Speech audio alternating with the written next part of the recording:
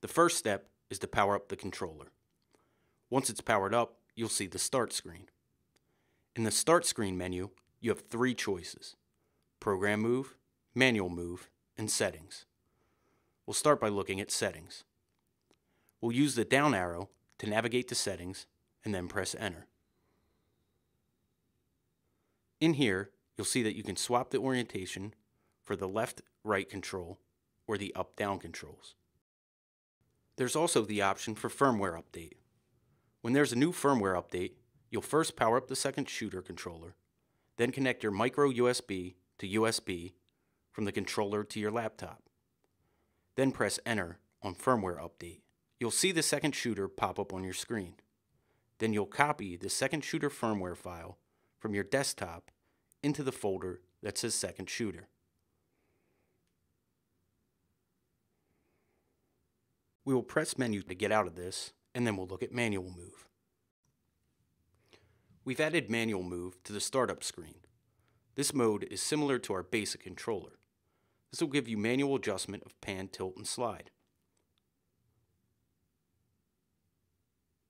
The default speed is 50%, which is a good starting point.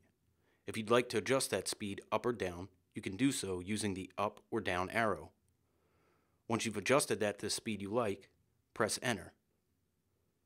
Now that you are in the running section, you can use your left and right arrows to run your slider, up and down arrows to control your tilt, and shift and left and right to control your pan. This mode is great for run and gun situations where you want to set up fast and just do a quick slide, pan, or tilt without programming a move. We will press Menu twice to get back to the Start screen. Press the up arrow to go to Program Move and hit Enter. As you can see, it's prompting you to set the first keyframe. Use the left or right arrow to position the slider where you want it to begin.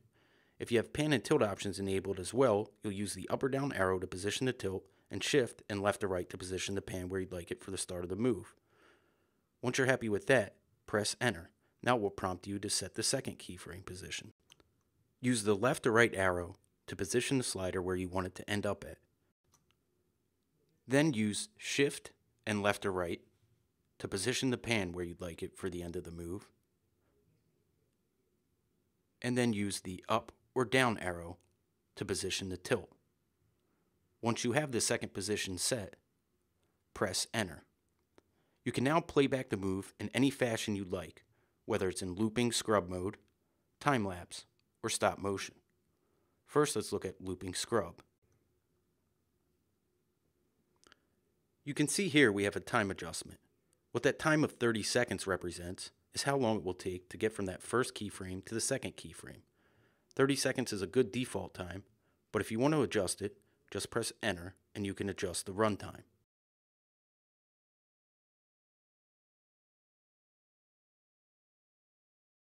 Once you get that set the way you like it, press Enter and now you can adjust your ramp. The percentage value indicates the change in speed of the movement over the entire move. The time value to the right shows how fast or slow the system gets up to top speed and how fast or slow the system comes to a stop. In this case, the time is 7 seconds. What that is telling you is that on a 30-second move, it's going to take 7 seconds to get up to full speed. It'll hold that speed and ramp down over the last 7 seconds. The percentage value of 50% means it will ramp up over the first 25% of the move, maintain full speed for the next 50%, and then ramp down over the last 25%. If you selected 100% ramp, it would ramp up for the first 50% of the move and then deaccelerate over the last 50% of the move. Once you've adjusted that the way you like, press the down arrow and hit Enter to run. It will go back to the first keyframe position and then it will just play that move back and forth. Press Enter to get into scrubbing mode. In scrubbing mode, when you press the left or right arrow, it will fast forward through the move and scrub from the first keyframe to the second keyframe. If you press Shift and the left or right arrow, it will scrub the move manually at the actual runtime of the program move. If I let go of the Shift button, it will fast forward through the move. So if you want to see what the shot will look like in a hurry, you can use that option. Press Menu once to back up to the adjustment section of the menu, and press it again to get back to the shooting style selection menu. We already have our 2 keyframe move program. Now we're going to set up a time lapse. We'll go to time lapse and click enter. You have the option of doing shoot move shoot or continuous. We'll leave it at shoot move shoot. The next thing it asks you is exposure time. You want that set equal to or greater than what you have set in camera if you are in manual mode or one of the modes other than bulb mode. If you are going to be in bulb mode, our built-in intervalometer will control the duration of the exposure in the camera for you. The second thing you'll want to adjust is your delay. We'll run this up to 3.5 seconds.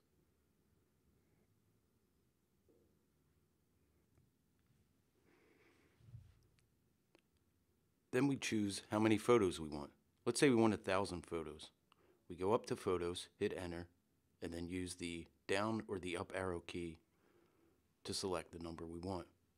And you'll notice as you hold down the arrow key, it'll start to jump in bigger increments. The runtime lets us know that it's going to be a 1 hour and 15-minute time lapse. If you want the time lapse to be longer, you can increase the number of photos until it reaches your desired time. We'll just leave it at 1300 for demonstration purposes. Then we'll press enter, then enter on next. On ramp, it gives you 2 options again. The first is a percentage, which defaults to 50%, meaning it will ramp up over the first 25% of the move, maintain full speed for the next 50%, and then ramp down over the last 25%. We also give you the frame readout, which in this case means over the first 325 photos, it's going to ramp up. Then over the last 325 photos, it'll ramp down. So we'll go ahead and hit enter to start. You'll notice after it reaches the first keyframe position, the backlight on the display turns off. We do that so it doesn't give any light pollution if you're doing long exposure. You can hit shift to toggle the backlight on or off. Now we'll take a look at stop motion. We still have our same 2 keyframe move program. We'll select stop motion and press enter. The first option is for how many photos you want to take. We'll press enter and then use the up arrow to set that at 100 photos. Once we get to 100, we'll press enter. You have your ramp, which again is displayed in percentage and frames. So in this case, it'll ramp up speed over the first 25 frames and then ramp down over the last 25 frames. You now have the option to select manual advance, which is where you'll take your photo and then manually advance it to the next position, or you can press enter to change it to auto advance. Auto advance is where after you take a photo, it automatically advances to the next position and then it will wait to move until you take the next photo. Press the down arrow and press enter for next. Now you're in the mode ready to play back your move. So we'll press enter on snap. Takes the photo, advances to the next position. Press enter again, it takes the photo and moves to the next position. To go back to the shooting style selection menu, just press enter 2 times. We've been working with the same 2 keyframe move in this video.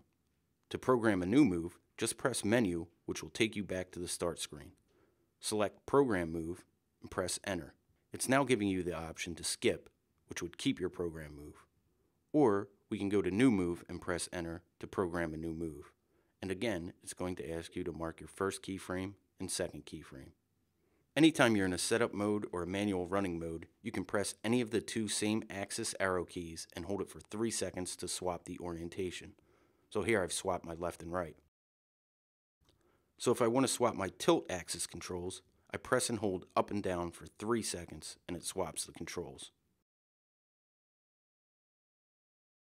Also, at any time, you can press shift and enter to toggle the built-in flashlight on or off.